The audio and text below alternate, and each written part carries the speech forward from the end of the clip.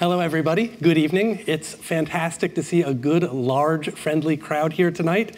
This is the first time I've gone to one of the Professorial lecture event pages and seen the blissful words, "This event is sold out. You must have registered for it." So bravo. Thanks for joining us this evening for the first of the Professorial lectures in the College of Asia and the Pacific series for 2024. This lecture series began last year as a way to honor those who have been promoted to full professor the year before. And we take this opportunity to celebrate the outstanding achievements of our colleagues and to welcome you as a community and see what people have been doing to get them to this point.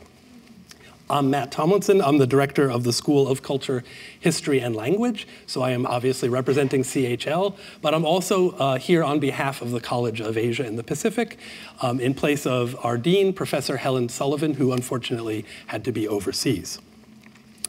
Before we begin, I would like to acknowledge that we are meeting here on the lands of the Ngunnawal and Ngambri peoples, and we do pay our respects to these traditional elders of the Canberra region. We pay our respects to elders past, present, and emerging, and extend our respects to all First Nations members of our audience this evening. So tonight we're here to celebrate and recognize Professor McComas Taylor's contributions to teaching and research in CHL and the College of Asia and the Pacific.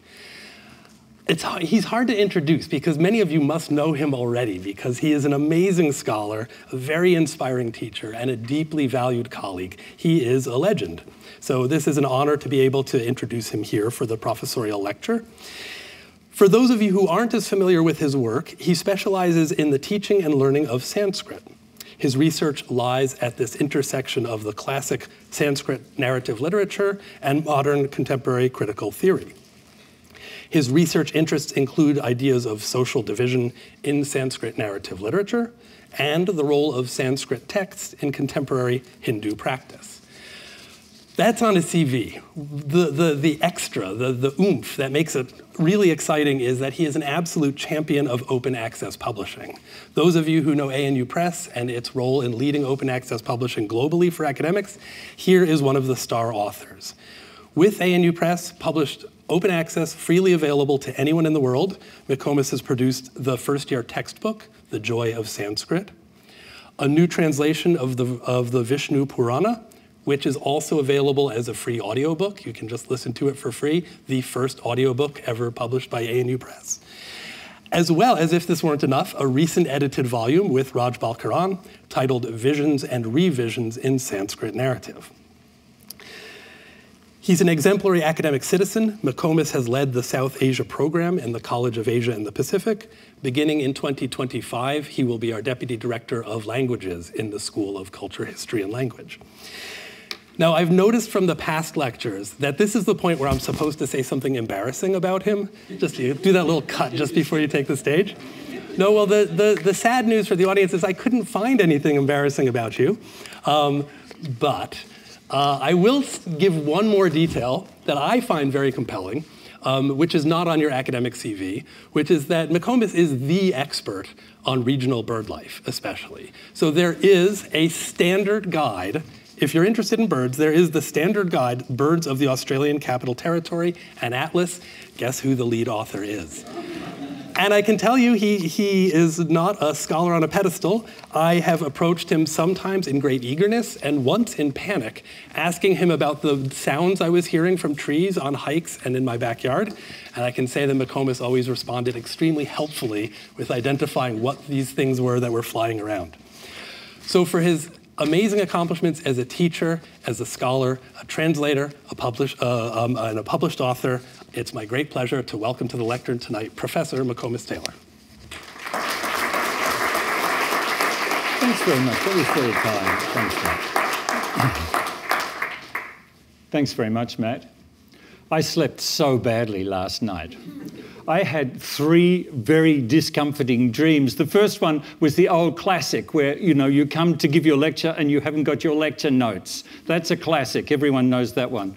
The second dream, I was coming to give this lecture on a ferry, but the ferry stopped before the land and I had to swim the last 10 meters and I arrived dripping wet. The third dream, I can't believe I did this. The third dream, I arrived to give the lecture and the entire audience were Maori and didn't speak English. So I have my lecture notes.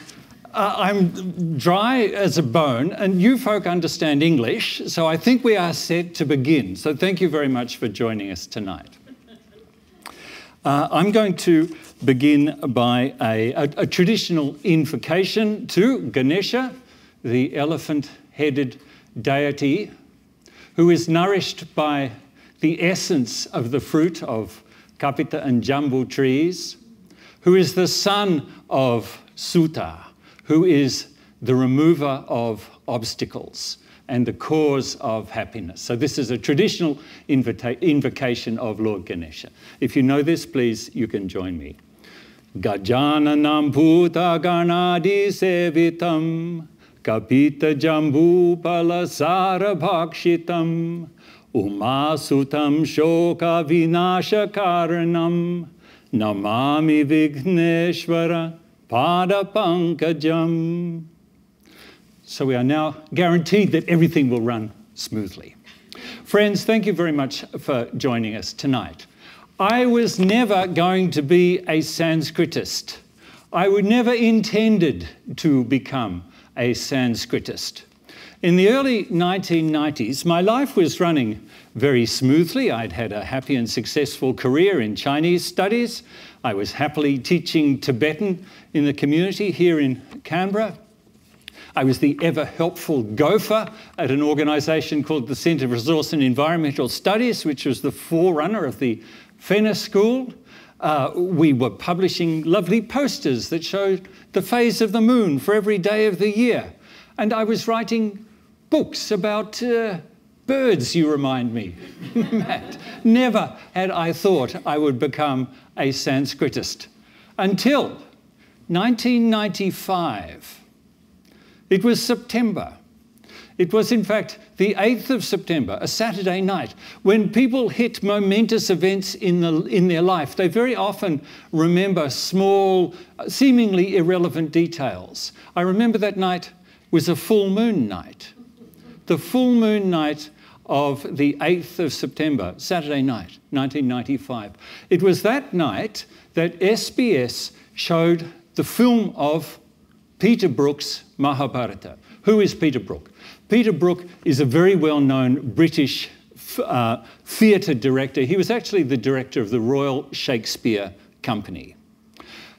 Peter Brook, 10 years earlier, in the mid-80s, in collaboration with Jean-Claude Carrière, the French playwright, Brook had reduced the Mahābhāratam, the great Indian epic, to a 12-hour-long dramatic performance that was performed by an international cast. It had cast members from Africa, cast members from Asia, cast members from Europe, in a wonderful, wonderful production with very simple monochrome costumes in a very simple stage setting. This production of Mahābhāratam toured the world for 4 years in the mid-1980s. The setting that was chosen was usually, every city he went to, the setting that was chosen was a quarry. And this play began as the sun set, and it finished 12 hours later as the sun rose. And people who saw this production now, 40 years ago, still talk about it as a life-changing event, as you can imagine. And this all-night dramatic performance is very much a traditional Indian, an Indian practice. Now, that 12-hour dramatic performance was reduced to a 6-hour video. And that's what I saw on SBS that night, the 6-hour video of the 12-hour dramatic performance. So it's basically a film of a play. Now, that for me was 12 hours, that was 6 hours of extraordinarily intense engagement. I was absolutely hooked on this. It's highly stylized, very simple sets. The story is of a cataclysmic civil war between two groups of cousins. And I'll talk about this a little bit later. I'll give you a summary of the plot a little bit further this evening. But very prophetically, at the beginning of the 6-hour video, the narrator says, if you listen carefully to this story, by the end, you'll be someone else. If you listen carefully to this story, by the end, you will be someone else. Little did I realise how much truth there was in that. So the story, the 6-hour video, it has humans responding to impossible decisions, impossible conflicts between individual volition and social expectation, insuperable moral dilemmas, great spiritual revelation, betrayal and loyalty, enormous psychological depth. They say, no good man is entirely good. No bad man is entirely bad.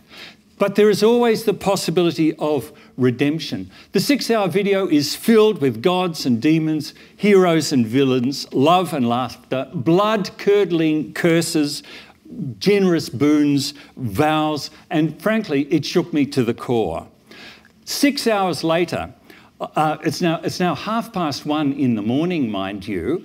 At 1:30 in the morning, I stood on my back step, overlooking the clothesline and the vegetable garden, and I took a vow that I would spend the next 10 years studying Sanskrit so that I might read the Mahābhārata in the original. I went out and bought a book. Now, I normally say it was the next day, but the next day was a Sunday, so it probably wasn't. It was probably the Monday.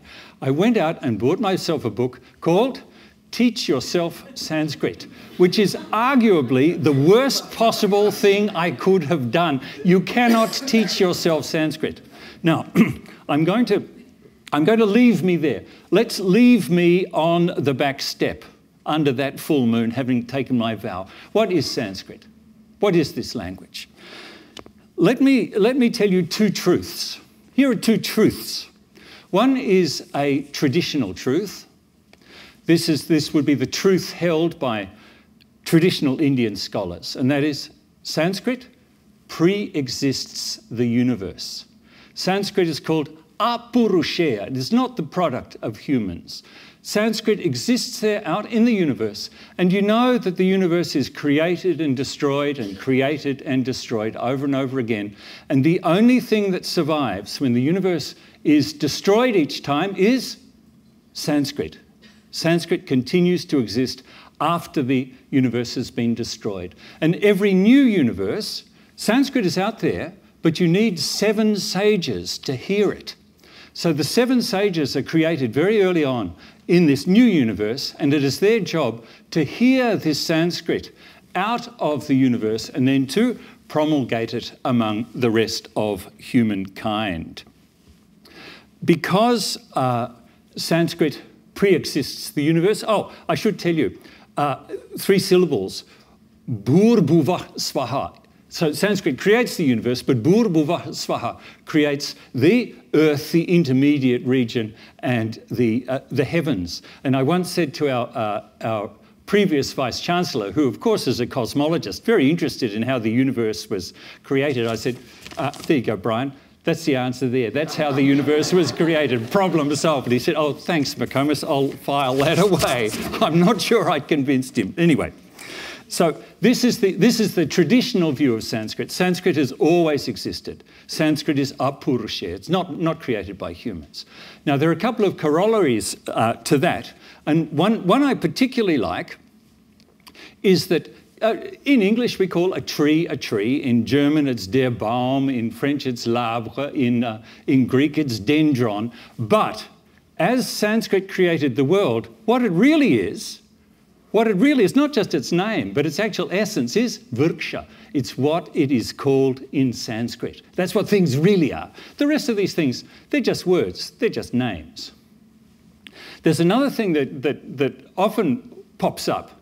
Because Sanskrit pre-existed the world, it created everything, all languages descend from Sanskrit. Sanskrit is the mother. This is the traditional view. Sanskrit is the mother of all languages. And this caused quite a lot of trouble in the Indian census when they're collecting language data and they say, what is your mother language? So many people answer, oh, Sanskrit is my mother language because it's the mother of all languages. And it skews the census data very heavily in the direction of Sanskrit and causes great trouble for demographers. Okay, didn't I say there were two truths? That's one truth. That's very much the traditional view. It's still widely held among traditional Indian scholars and indeed among the Indian public in general. That's one truth. Now here's another truth.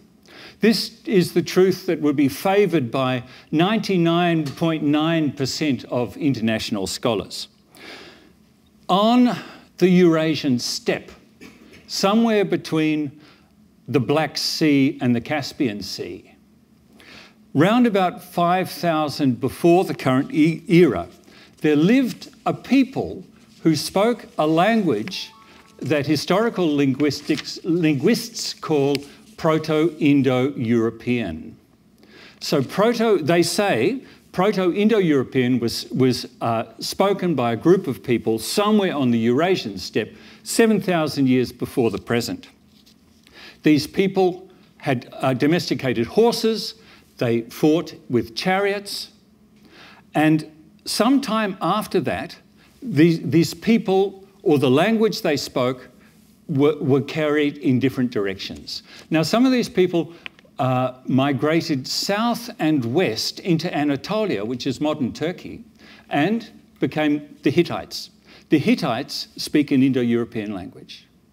Others of them migrated west into Europe, and these became the ancestors of the Italic language family, the Germanic, which is of course where we fit in, that's where English comes from, the Slavic families, the Celtic families, the Hellenic and the Baltic families. All of these language families had either migrated into Western Europe or evolved in Western Europe, and they pushed all of those other languages out of Europe except one, which was squashed right up into the top northwest corner of Spain, which is the Basque language, exactly right. So this is the only non-Indo-European language on mainland continental Europe.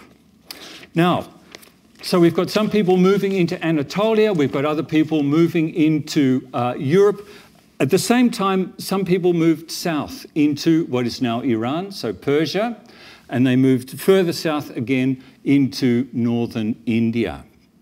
Now, these people who moved into India probably 2000 before the current era brought with them an extraordinary treasure. And that treasure was a collection of oral verses known as the Veda, V-E-D-A. Now, Veda actually means wisdom. It's a cognate of the word wit, or wisdom, or Wissen auf Deutsch. So the Vedas are a set of knowledge. What does this knowledge consist of? This knowledge consists of 1,000 hymns to the deities, 1,000 songs of praise, 1,000 prayers. Now, these Vedic people were herding people, they're cattle herding people. And it always strikes me when we read these songs of praise that what these Vedic cattle herders needed are exactly the same sorts of things that our neighbours up at Crookwell need, cattle herding people need today. So they need sunshine, so prayers to the sun deity. They need rain, so the grass will grow. Prayers to the rain deity. They need prayers to the dawn to make sure the sun will rise, and prayers for great big strong sons to run the family farm. So these are very much the concerns of the Vedas. These are transactional prayers to the deity to ensure the proper running of this herding society. Now, I'm going to jump forward from Vedic times, let's say 2000 to 1500 BCE. Let's wind the clock forward to about 500 before the current era. Now, the Vedic language is very, very complicated. Now, you know Sanskrit is complicated, right? Vedic is a whole different ballgame. So Vedic has many, many alternative forms. It has many, many irregularities. Round about 500 before the current era, a scholar by the name of Parnini took all of the pre-existing knowledge about language, about the Vedic language, and he distilled it into short, easy to remember sutras, very short little formula, a little bit like I before E except after C. So easy ways to remember basic language rules. So Panini collected all of the language rules that defined the language that he and his colleagues spoke at that time. Very easy to remember. But there was a downside. There are 4,000 of them. So the whole of Sanskrit language is defined by 4,000 rules. And from that time on, all of Sanskrit, this is now classical Sanskrit, as distinct from the old Vedic dialect, is defined by those 4,000 rules. Now, Samskrita is Sanskrit for Sanskrit. Can I hear that, please? Samskrita. Everyone, please. Samskrita. The sam at the beginning is the same as the con in all of those words we get from Latin. So connect, collect, communicate, all of those com words are the same as the sam from the same Indo-European root. The Samskrita, the krita, is the same as Crete, as in concrete. So Sanskrit is Sanskrit for Sanskrit, and it actually is the same word as concrete. It's made firm. So Panini took the old, very complicated, very messy Vedic language and he made it firm. He made it Samskrita. He tidied it up. And interestingly enough, you know the word syncretic. Syncretic is the Greek equivalent. The syn also means together, and the kretic is also the made. So syncretic, Sanskrit, and concrete are actually all the same word. So by 500 BCE, Panini had reduced the chaos of the early Vedic language to this perfected language, to Sanskrit. Not long after, perhaps soldiers sitting around a fire after a battle started telling stories of great heroes they had known. Nobody knows. The Mahābhārata itself says there is something mysterious about beginnings. Nobody knows how the story of Mahābhārata began. Soldiers sitting around a campfire, somebody taking some notes, somebody writing something down. By about 350 before the current era, writing had appeared in India. So from that time on, writing is always a possibility. All we know for sure about the date of the great epic is that in 534 of the current era, somebody made a donation of something to somebody else, and that donation is recorded on a copper plate. And the copper plate says, donation is a very good thing, and I can prove this because it says so in the 100,000 verse edition of the Mahābhārata. So this is the first written evidence that the Mahābhārata existed in roughly the same size as it is today, round about 500 of the current era. The current version of Mahābhārata is actually 86,600 verses long. 86,000 verses. So in the year 500, when they said, oh, it's the 100,000 verse version, we can be pretty sure it's the same version or similar to what we have today. So there is a take-home fact. Mahābhārata, let's call it 100,000 verses long, existed in this form at least 1,500 years ago. It's 1.8 million words long. How long are the 7 volumes of Harry Potter?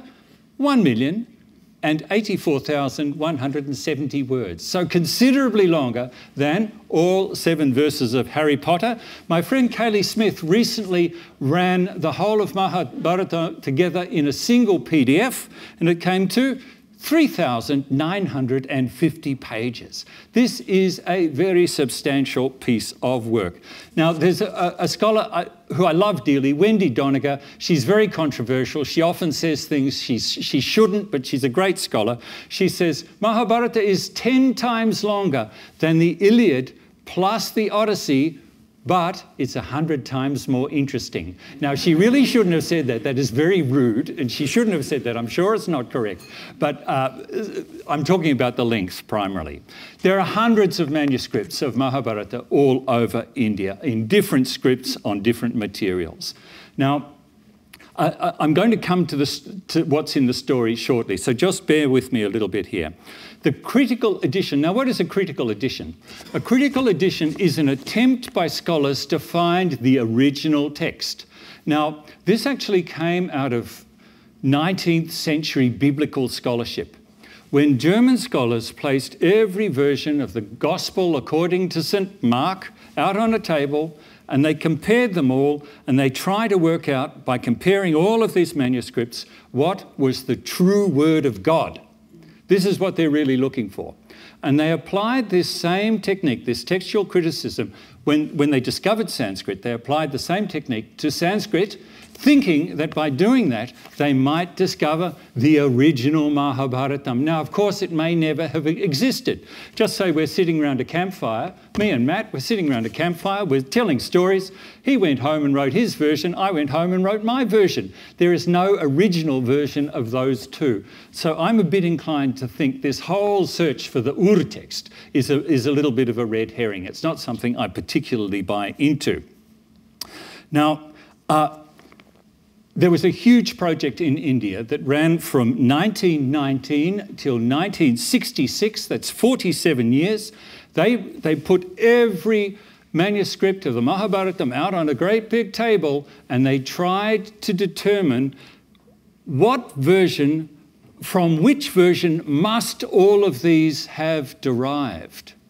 And they published their results in 19 volumes over those 47 years. Now, I brought volume 2. You can imagine that the 19 volumes, it's about this long. Chris said, why didn't you bring volume 1? And I didn't bring volume 1 because volume 1 is 3 times as thick as that and wouldn't fit in my backpack this afternoon, so I brought volume 2. I think every good talk should have some show and tell, so I'm going to leave this show and tell up the front there. So please do have a look at the critical edition. Now, the funny thing about the critical edition is that it's now become the standard, and it's the one that's been digitised, and it's the one that everyone refers to. And so what that has effectively done is marginalised every other version of the text. And you would be considered very, very eccentric if you were quoting from a version of the Mahābhāratam that wasn't the critical edition. It's very, very few scholars would do that. So the critical edition, of course, it's an enormous contribution to scholarship. We can all access at least this version of the text, but it has reduced the complexity and the variety of the texts that people refer to. It's so easy to go online. You could go to India and chase manuscripts, or you could go online. On my phone, I can dial up the entire Sanskrit text of Mahābhāratam. And it's so easy that I'm sorry to say that's what just about everybody is going to do. I'm going to move forward a little bit.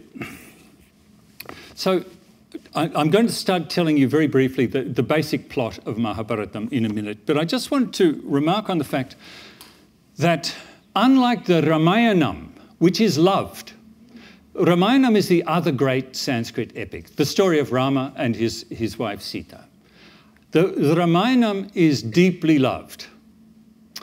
The Mahābhārata is respected and revered, but it's not loved because it's the story of the division and destruction of a family. And my lovely students, very kindly, I was missing one volume of the Sanskrit text at home, and my lovely students actually provided the missing text. And it is said that you shouldn't keep all volumes of the Mahābhārata together in your home because it is inauspicious. So I just keep it a little way. Not that I'm subject to these fears, of course, but I do tend to keep it a little bit away from the other ones. So it is an extraordinary text. It is foundational to so much of Indic civilization, Indic society, Indic drama, art, music. But it is not loved. It's respected more than loved. Okay, so I'm now going to talk a little bit about what actually happens. What's this story about? What is it about at the most fundamental level? As I said, two families of warring cousins, two families of princes fighting for the throne, fighting for control of the kingdom. And these are almost the only two names that you need to know, the Kaurava and the Pandava. Kaurava, can I hear this please? Kaurava and Pandava. That's almost all you need to know at this stage. The Kaurava, and again, I hate to use these words good and bad because there's so much complexity here, but just to keep it simple, the Kaurava are the 100 bad cousins. The oldest of the bad cousins, Duryodhana, he says, there's a wonderful speech, he says, I want to be dissatisfied. And sometimes I have to say, I feel like that too. Sometimes I just want to feel dissatisfied. He is born bad. He is born dissatisfied. And he leads his 100 brothers in that direction. On the other hand, there are, again, I don't like to say good because no bad man is entirely bad, no good man is entirely good. The Pandava are the 5 good cousins, led by Yudhishthira, who is noble, true, reliable, always righteous, and yet at one stage even he tells a lie that changes the whole direction of the war. So as they grew up together, they were permanently fighting. As adults, the crux of the story is a game of dice.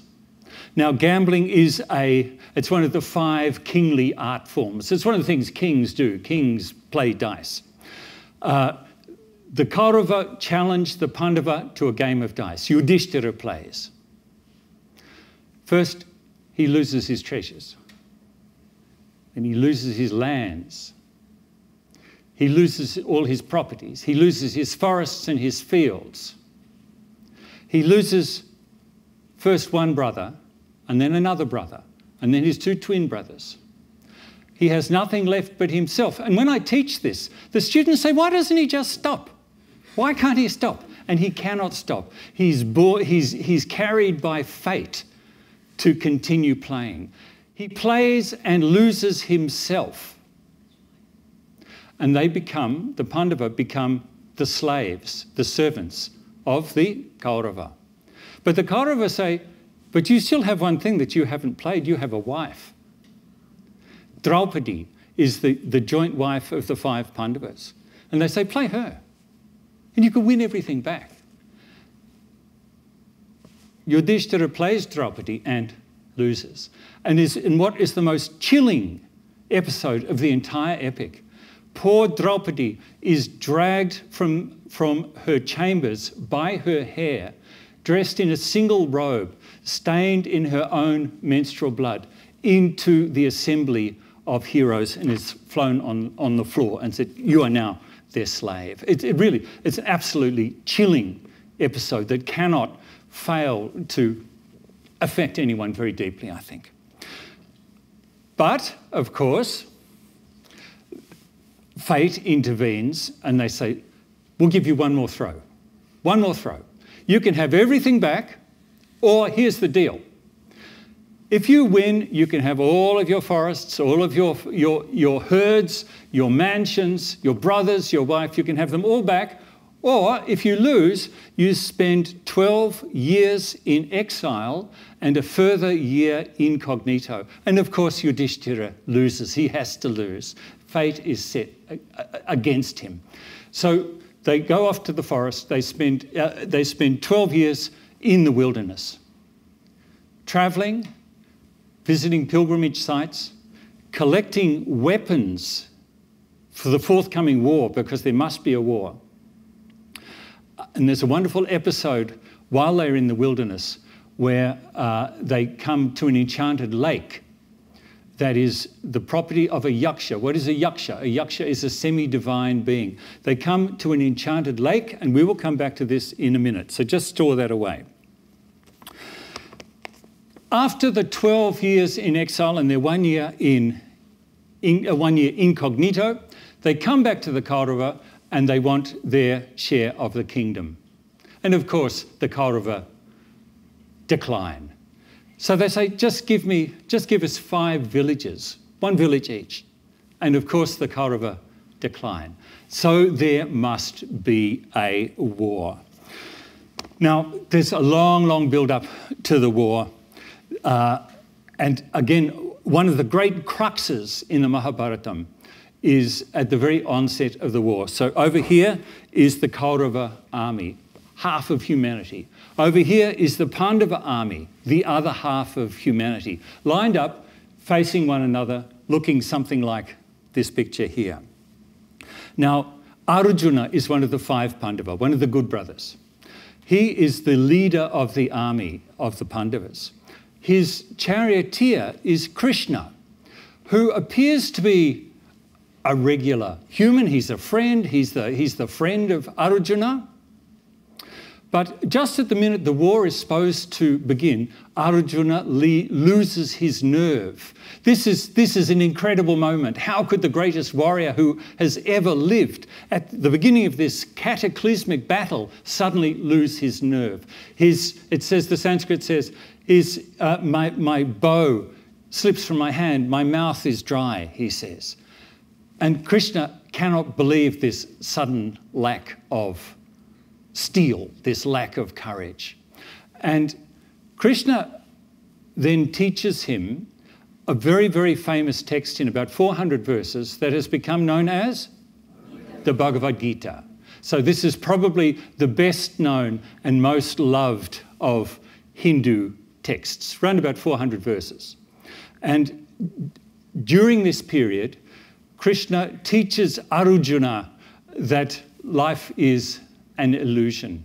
These soldiers you're looking at, your uncles, your brothers, your grandparents, your grandfathers, your great-uncles, they are already dead. All you are is the agent of their death. And he teaches Arjuna that it's much more important to act, but don't think about the fruit of your action. And there's a very important Hindu teaching, and you'll find that taxi drivers in India, when they find out you're interested in Sanskrit, this is one of the verses, of course, that they'll begin to sing for you. So the Bhagavad Gita is embedded right in the middle of Mahābhārata then. Very important text. Now, there is a fabulous slaughter. At the end of the war, almost nobody is left alive. It's a hollow victory. All the Kaurava are dead. The 5 Pandavas survive. They rule the kingdom, but in a sort of what you would call a rather joyless fashion. There's no joy left. There's no pleasure left. There are a number of different endings. Oh, well, I should say, before we do that, there is a stage in the war where Bhishma, the old great-uncle, who is the source of authority and knowledge and general calm right throughout this, is lying on his deathbed. And Yudhishthira asks him for advice. How does a king exist? How does a king conduct himself? How should a warrior behave? What are the duties of a Brahmin? And this is expanded and expanded and expanded with successive generations of scholars and authors until it's now 400 chapters long. It's easily the world's longest deathbed scene. And I've been reading this for a lot of years. There's a lot of stuff there. It's expanded. It's basically an encyclopedia of Brahmanical conduct. So that war section has expanded enormously over the generations. Now, the story has a number of different endings depending on where you draw your information from. In most of the endings, the 5 brothers are left at the end. They leave their kingdom, they've had it, and this is a very Indian thing to do. They just walk off into oblivion. They're walking through the Himalayas along a narrow mountain path, and one by one they disappear over the edge until only Yudhishthira is left. Yudhishthira then has a vision of hell. And he sees in hell, well, his brothers. How could that be? How could my brothers, who are such good men, be in hell? And then he sees a vision of heaven and all of his enemies, all of the Kaurava, who have wronged him so grievously are in heaven. And he can't believe that this is true, and indeed it is an illusion to test him. The very last end, this is the end I like the best, and of course there are multiple endings, but the ending that I like the best, I call this the Australian ending. Yudhishthira is in the Himalayas, and a ladder descends from heaven. And a voice from heaven says, "Come up." Now, while they were walking, Yudhishthira has picked up a dog. A dog has followed him for the last little bit of the walk. And he looks up and he looks at the dog and he says, "I'm not coming without my dog." And as far as I'm concerned, that is the quintessential Australian ending, the one that I like the best. Of course, there are many others, but I'm going to leave that there. So, you nice people, there's what I want to do now, very briefly. How are we doing for time, Matt? We're doing well. Another 15. That's good. Thank you very much. I'm going to move forward. Do you remember I left myself on that back step, didn't I? I left myself on the back step under the full moon, taking a vow to study Sanskrit for 10 years, and I bought Teach Yourself Sanskrit, which I said was a terrible, terrible mistake. It's a dreadful book. Nobody ever got past chapter 5. It's based on a fallacy. You cannot teach yourself Sanskrit. You need somebody to teach you. I came back to the ANU and I found lovely tutors and mentors. At that stage, so this is mid-90s, ANU wasn't really teaching Sanskrit in any meaningful way. I found lovely mentors in the persons of Richard Stanley, Royce Wiles, Primož Pechenko, Sadananda Das, both here and in Germany. And I started teaching Sanskrit in the community in around about 2000, let's say around about the year 2000, and then in round about the year 2005. I joined the faculty here at the ANU and began teaching here. And I have learnt so much from my mentors, my students particularly. Every class we have, Alex, I'm always learning something, aren't I? There's always something. Haven't we learnt so much studying together? We've learnt so much. Now, didn't I say I was going to start reading Sanskrit after 10 years? I actually was running a bit late. I didn't start reading Mahābhāratam until the 15th of November 2010. Now, it should have been 2005, but I didn't start till 2010, a little bit later than I hoped.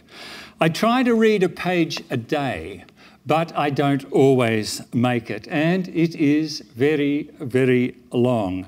So as of this morning, the 20th of March 2024, I started 4,874 days ago. I'm 75% of the way through. According to my calculation, I'm due to finish on Wednesday, the 30th of August, 2028, but I'm not holding my breath. Now, interestingly, I put this same information into ChatGPT, and it said, you'll finish on the 12th of August. So it's got me finishing about 18 days earlier, but you never know with ChatGPT. So that's where we are. Now, I've described to you how the Mahābhārata derailed my life. What I haven't described to you is why it derailed my life. And what I propose is a little dramatization. There must be 1,000 episodes in Mahābhāratam where you see the depth and the humanity. You can make this real connection with the humanity of the authors. And I've chosen this one little episode that I would like to share with you. You remember I said when the Pandava were in the wilderness, they found an enchanted lake. They had been forbidden to drink from that lake, but the 4 brothers drank from the lake and fell down dead. Only one brother is still alive. That's Yudhishthira. Now, this lake is owned by a yaksha. What is a yaksha? A yaksha is a semi-divine being. It's like a sort of an ethereal spirit. You can't really trust them. They are shapeshifters. They can fly. They can spread disease if they want to. The yakshas are not entirely trustworthy. Now, this lake is the property of this yaksha. The 4 brothers are dead on the ground. The one brother is alive. Now, I need a volunteer to help me with this little bit of dramatisation. The duties are not onerous. Oh, there's a hand up. How nice. Madam, thank you. And your name? Gabby. Gabby. Do I detect a little bit of an accent there, Gabby? American. You're American. Nice. Gabby from America, please. Round of applause. Now, Gabby, you are Yudhishthira. Your brothers are dead. The Yaksha is asking Yudhishthira a string of riddles. If you can answer these riddles correctly, you will save your brothers' lives and you will save your own life. Are you up for it? Can you do it? Yes. Okay, all right. I am a Yaksha. I am a disembodied voice coming down from heaven, and Yudhishthira is here on the side of the lake with her brothers. And suddenly I say,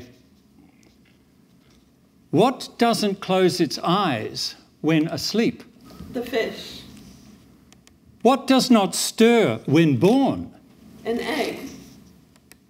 What has no heart? A stone. What grows while running? A river grows while running. What is faster than the wind? Thoughts are faster than the wind. What is more numerous than men? Worries are more numerous than men. What is the best of the falling? Rain is the best of the falling. What is the best of the lying? Seed is the best of the lying. What is the best of the standing? Cows are the best of the standing. What is the best of the speaking? A son is the best of the speaking. What is the friend of a traveller? A caravan. What is the friend at home?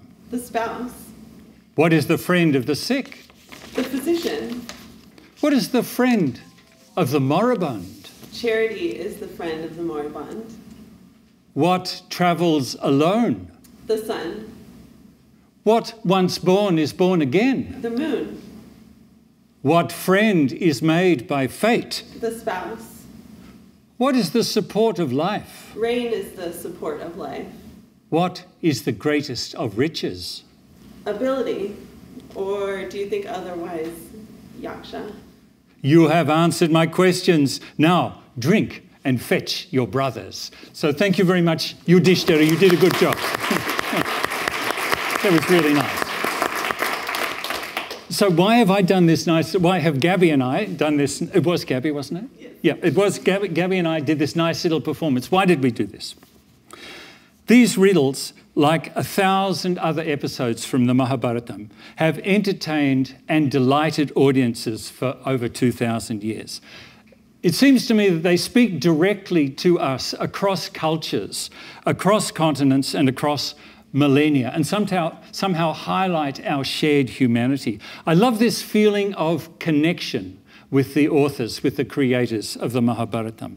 In reading, enjoying and sharing these texts, in the words of Wendy Doniger, we can gain a fuller sense of what it means to be human.